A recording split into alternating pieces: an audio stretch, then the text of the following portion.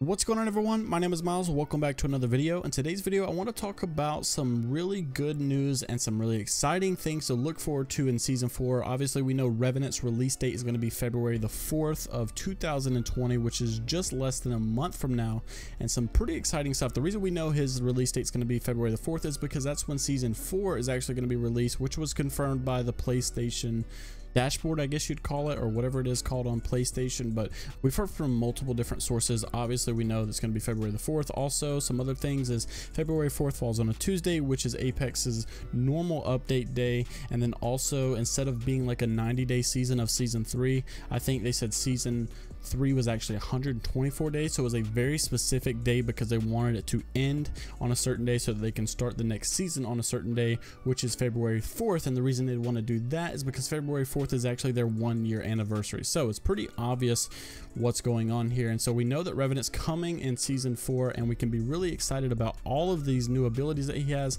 Some of them are actually kind of transfers from Shadowfall that we had in that LTM not too long ago.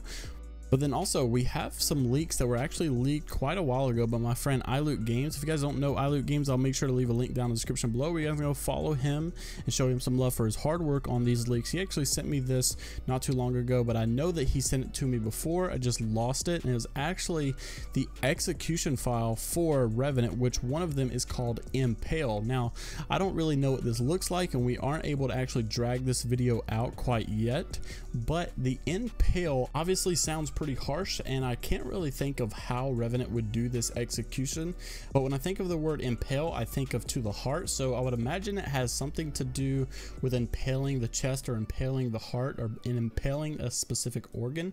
So I feel like this could be a very gruesome execution, a very gory execution. I'm not really sure. Apex has never really been one of those kind of gory games, but it could be a very hard sight to watch Revenant impale someone's heart if that's really what the execution is. We'll just have to wait and see, but we do know that it is called Impale. And then also, a lot of you have been asking me when the teaser or when the trailer for season 4 is going to be, and obviously I don't really know, but we can anticipate it to be about 2 weeks or so before season 4 launches.